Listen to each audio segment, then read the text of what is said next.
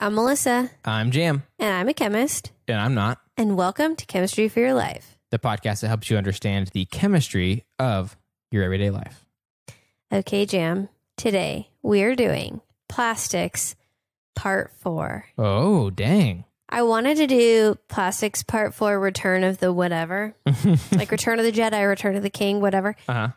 Those are all part 3s, but they're good guys, you know? Yeah. The Jedi, the King. So I couldn't think of a good plastics joke. I might have had this same problem last time we did plastics. Yeah. But it's plastics part 4, Return of the Bad Guys. Oh, dang it. So this is like Revenge of the Sith again. Revenge of the Sith again. It's like, what if after Return of the Jedi, the Sith had another revenge? Yeah, exactly. Yeah. So Rebecca T emailed and asked, what does it mean for something to be BPA free? Oh, nice. And that's a great question, Rebecca. I really appreciate it. So here we go. We're going to do it. And the first question is, what is BPA?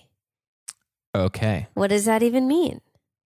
Do you have an answer? Do you know anything about BPA? I know just a little bit, but it's all really fuzzy. Like I think I just remember looking into it when, or maybe I didn't even look into it on purpose, but I just was seeing a lot of messages about it when the rise of BPA-free plastic was a thing. Yes. And it was really important to, I mean, they still put the sticker on stuff, but it was a much bigger PR campaign at the beginning of that. So that's all I know. I don't know what it stands for. Okay. So BPA is a molecule. Okay. BPA stands for bisphenol A. Yeah, I would not have gotten that right in a million years. No, yeah. It doesn't really mean anything to people who haven't taken like an organic chemistry class per se. But a phenol group is a benzene ring, which is a ring of carbons that has an alcohol group on it. Okay. And this has 2 of them. Bis in chemistry usually means 2. Okay. And they're joined by this carbon in the middle, and that carbon has some carbon groups off of it. Okay.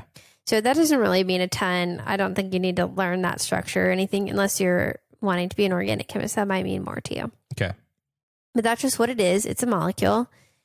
And what it's used for making is plastics. Okay. Now, specifically polycarbonate plastic. And we've talked about plastics before.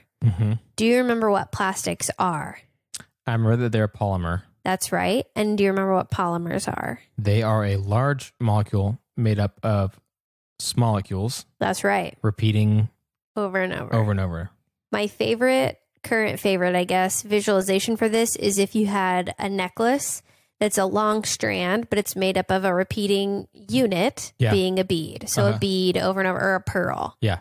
So you have a necklace that's a long strand, but it's made up of like a pearl, pearl, pearl, pearl, pearl. Right.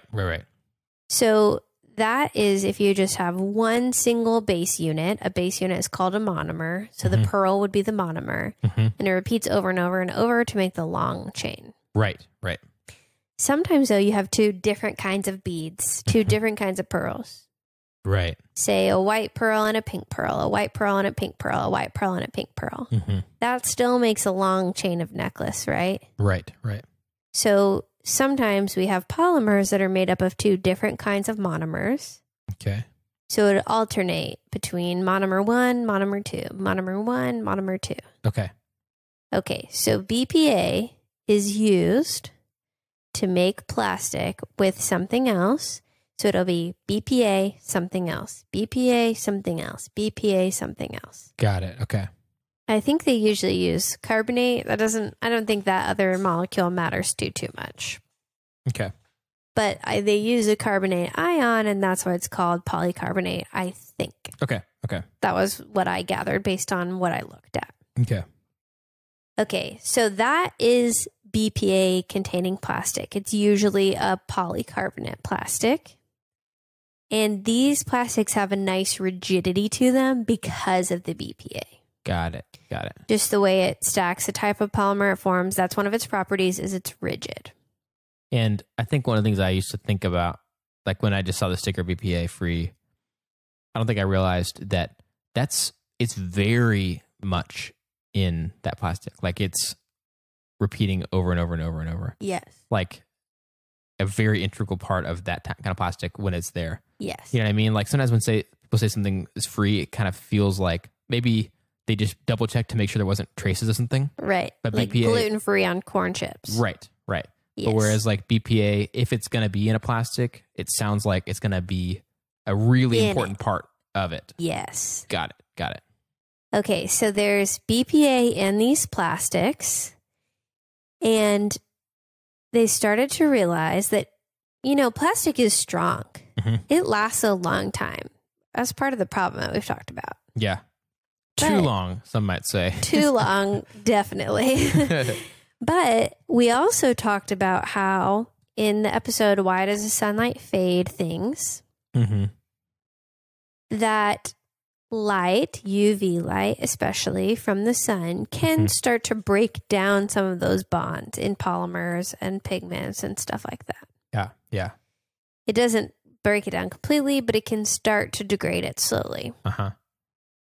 Okay, so polycarbonate plastics can start to degrade in the sun and the heat. And that's where you get what's known as leaching. Okay. If you have excessive heat or light, the plastic will start to break down, and some of those BPA molecules that are part of a big polymer chain will start to break free. Okay. It's hard to do that. We've seen polymers on our cast iron pans. They form this nice coat, but even though they're a nice strong layer of polymer, they can get chips in the armor, right? Right. So you get these small microscopic chips in the quote unquote armor, start to break down the polymer, and then your BPA will come out into the wild. Got it. Okay. So this is a problem because BPA is used a lot for plastic food containers, water bottles, and even as a lining, as a resin lining on the inside of canned foods. Okay. So that they don't get that canned food taste. Yeah. It kind of protects them. Okay. That's why they say not to heat up the food in the can, I guess. Yeah. Because you're probably, I'm assuming, we'll talk about how to avoid it, but I would assume that causes BPA to leach. Yeah. Dang. Wow. Yeah. So, and I wonder too how much of the cans are heated in transit. Oh, yeah. And so some of that is leaching earlier on. Yeah. You're in the back of a hot car in Texas. Yep. That's going to get warm. Yeah, for real. Who knows though? Yeah. So BPA leaks out into your food. And BPA is what's known as an endocrine disruptor. Okay. So it mimics estrogen and blocks estrogen receptors, which estrogen is a primary female hormone, but I believe it's present in all humans. Yeah, we all have testosterone, So it can basically mess up your endocrine system. Interesting. Okay. That sounds bad. It's bad. And I didn't go into all the different details because school started this week and I was running low on time, but it has been labeled by Canada and Europe as toxic to humans. Okay. And it's banned in Canada and Europe for use in baby bottles. Okay. But it's not banned in the United States for baby bottles as far as I know. Well, dang it. Yep. So you don't want long-term exposure to BPA. Yeah. We're all getting long-term exposure to BPA, whether we like it or not. And we know that because the 2003-2004 National Health and Nutrition Examination Survey, which was conducted by the CDC, found detectable levels of BPA in 93% of 2,500 people that they sampled that were 6 years old and up. Dang it. 93% is a lot. Man. Also, how did those other 7% get out of it? Yeah, seriously. Maybe they never eat from plastic ever. Yeah. So once that started to come out, once we started to realize that BPA wasn't good for us and it was disrupting our body's functions and it could be a carcinogen, it's definitely toxic. There's a lot of question marks around its safety. People started to make BPA alternatives. Okay. However, these alternatives are so similar to BPA structurally that they can also negatively impact your health. Dang it. So to answer Rebecca's question, what does it mean when my water bottle says BPA free? Mm-hmm. It doesn't necessarily mean a lot. Yeah. It doesn't have BPA in it, but it might have something else that we don't 100% know. Right. Dang it. Which kind of reminded me of Teflon. Yeah. They started to use a different precursor that wasn't the one that was super dangerous, but we didn't know the health effects of that one. Yep. Mm-hmm. Yeah. But I will say that there was one paper I read that suggested they disrupt different systems in your body. The different alternatives can disrupt different things. So it might be better to have one that's not necessarily BPA because we're already getting a lot of exposure to that other places and kind of mitigate the risks by getting different toxins so they don't build up. Yeah. I don't know. That's off the cuff. That's me coming up with that just on my own. Interesting. Dang, dude.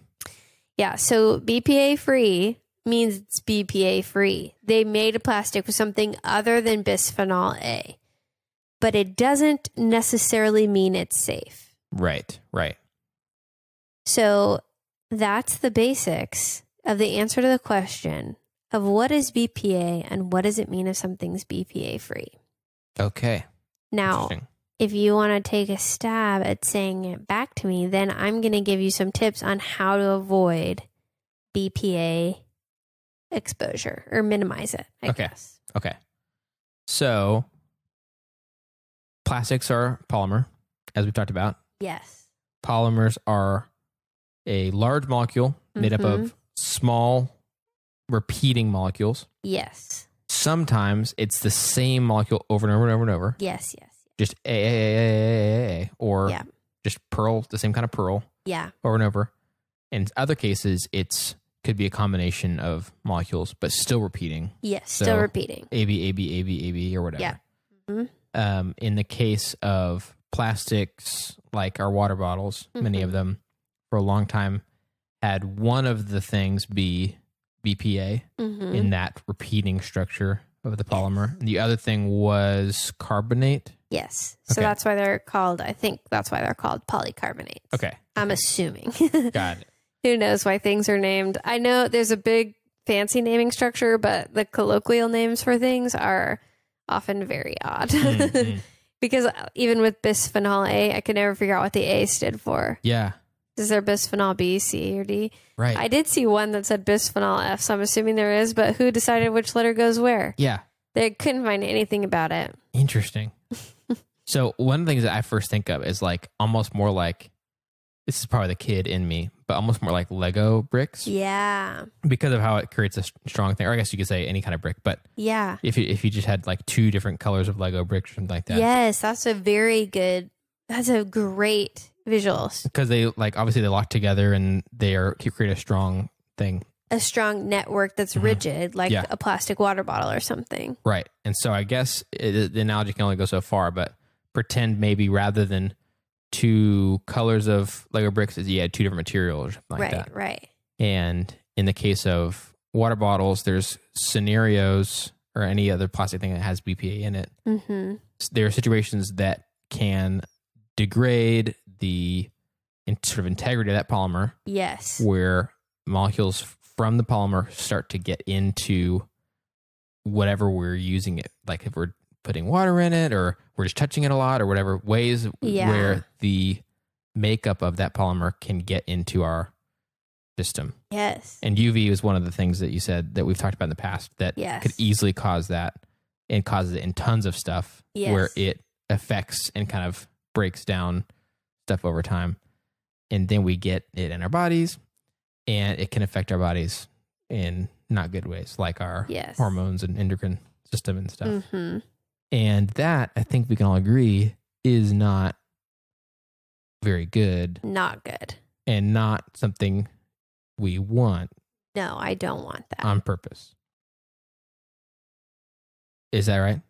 That was great. Do you want to talk about the new BPA-free molecules? Oh, yes. Sorry. Yeah, I was like, done, dude. Okay. So the downside of this BPA-free thing, it's good that they figured out something else that's not BPA. That's cool. I mean, definitely congrats to them for doing that, and thank you. But the downside is is just as possible. It's like they just traded out the one Lego brick that was a problem. Right. That was repeating in that wall of Legos. And they just put a different one in. Yep. Which is great.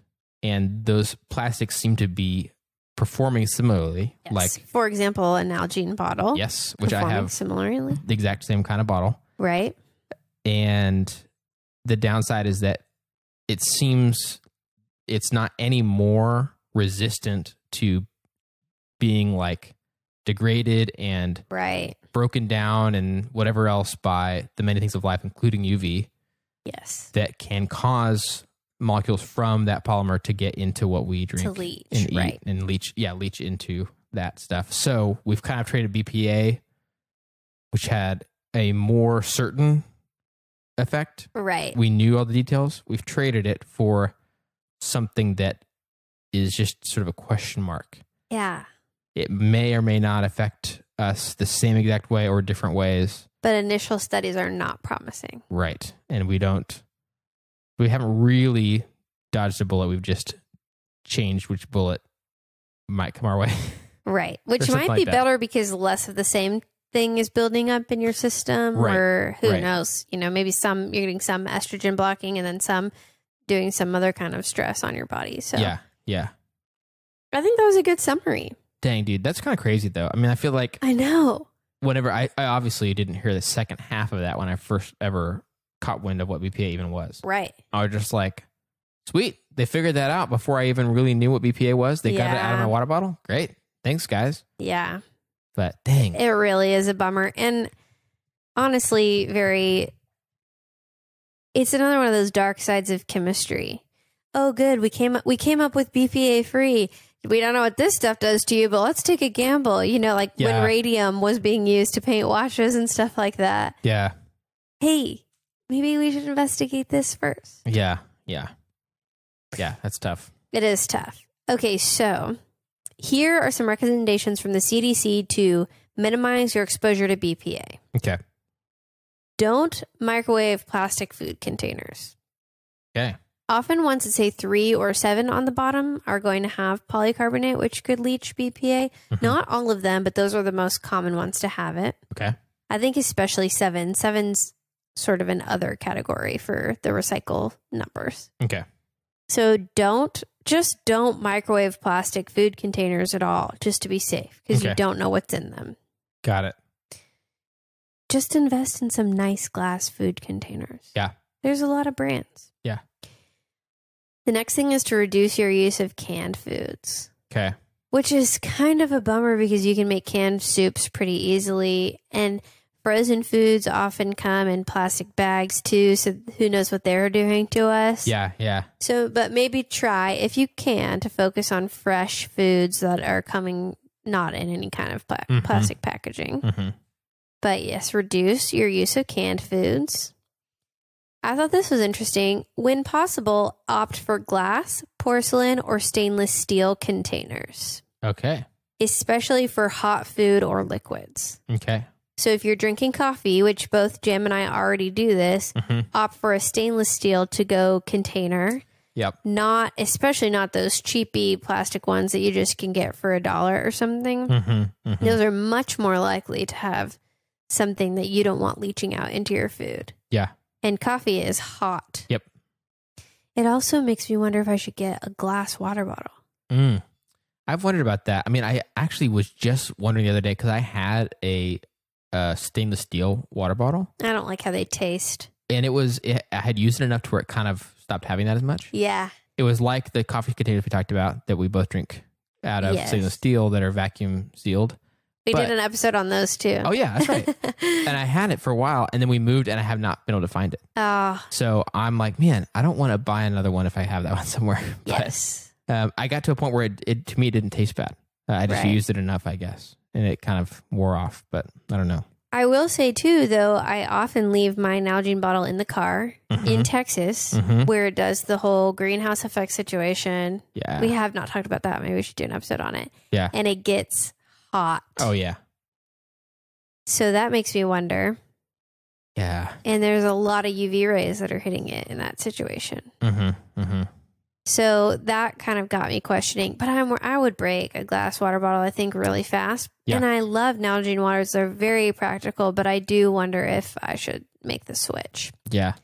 But we have done that for all of our Tupperware, quote unquote. I don't know the non-brand name version of that, but where you pack your food to go for lunch or whatever, we've switched to all glass for that. Yeah. Nice. Take the lid off when you microwave it, all that. Yeah. But I also wondered if using it in the dishwasher could cause BPA to leach. If it gets hot enough in the dishwasher. Yeah.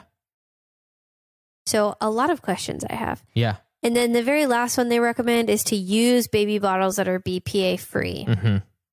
So that's one. But then I wonder what else is in those BPA free baby bottles, and is there an alternative option at all for baby bottles? Right. Yeah, that's a good question.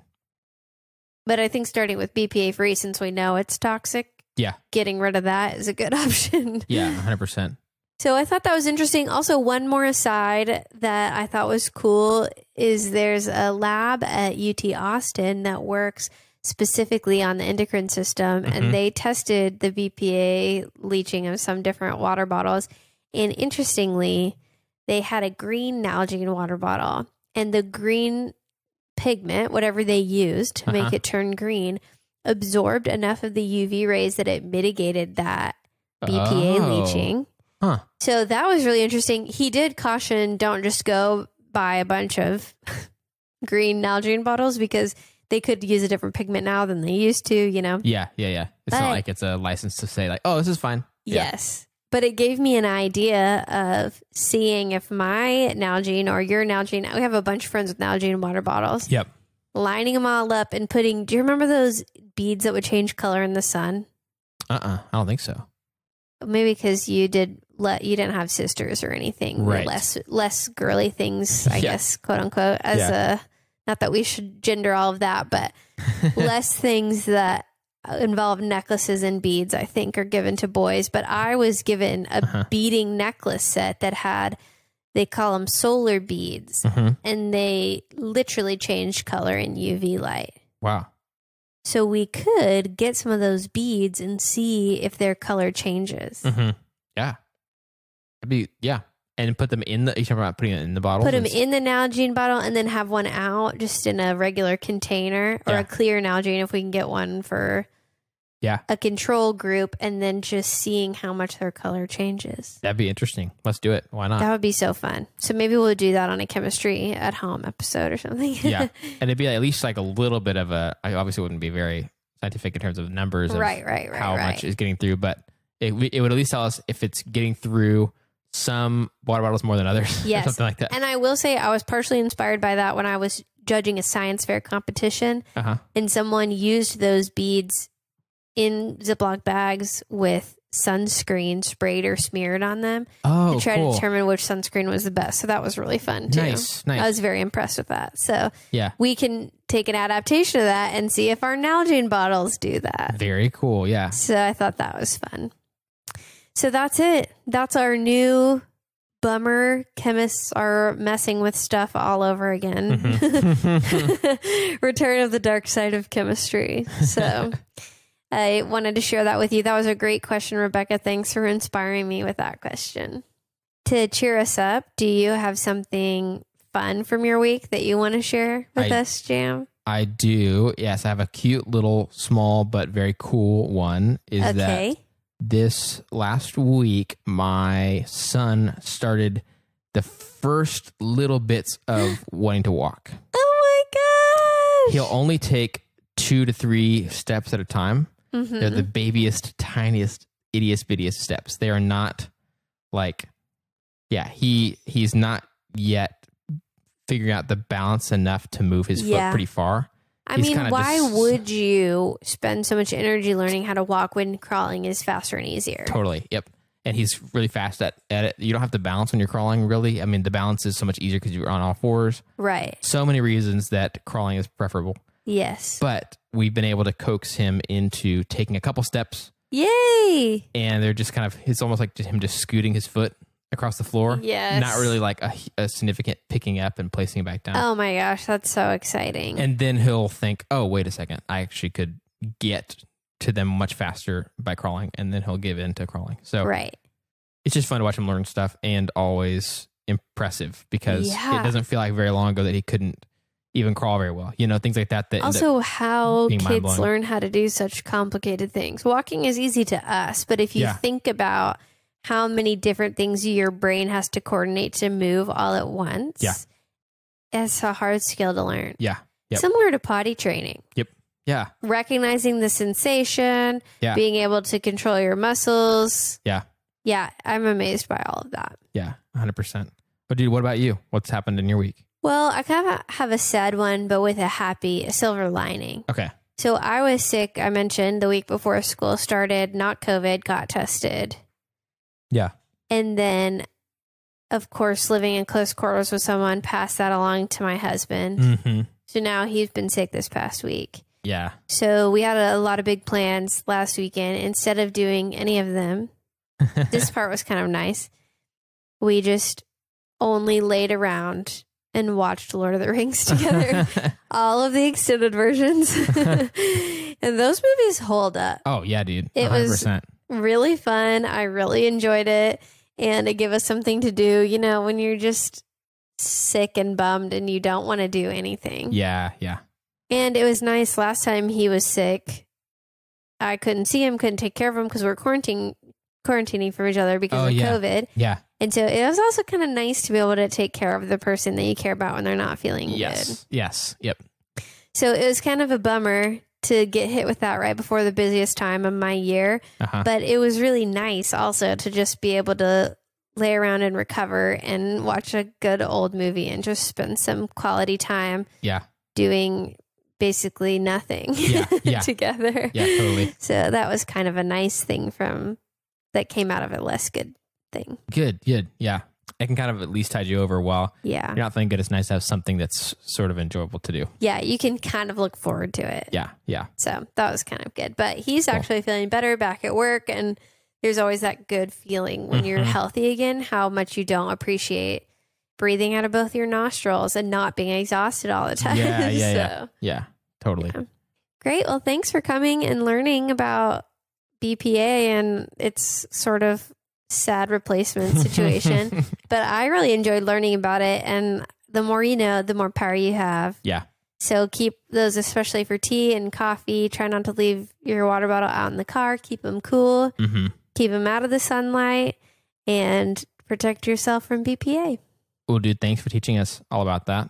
Very important, very applicable to our everyday. Yeah. Many of us are hopefully drinking water every day.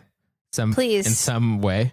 Please also, do. Many of us drinking coffee out of something. We're all drinking something out of something. Yeah. And we gotta be aware of that stuff. So yeah, definitely. Thanks for teaching us. And Melissa and I have a lot of ideas just like this of topics of chemistry in everyday life. But we want to hear from you. Questions like the one we got from Rebecca about BPA help us to create episodes that are relevant to you and explain chemistry for your everyday life. So please reach out to us on Gmail, Twitter, Instagram, or Facebook at Chem for Your Life. That's Chem, F-O-R, Your Life, to share your thoughts and ideas. If you'd like to help us keep our show going and contribute to cover the cost of making it, go to ko-fi.com/chemforyourlife and donate the cost of a cup of coffee. If you're not able to donate, you can still help us by subscribing on your favorite podcast app and rating and writing a review on Apple Podcasts. That also helps us to share chemistry with even more people. This episode of Chemistry for Your Life was created by Melissa Collini and Jam Robinson. References for this episode can be found in our show notes and on our website. Jam Robinson is our producer, and we'd like to give a special thanks to S. Navarro and A. Hefner, who reviewed this episode.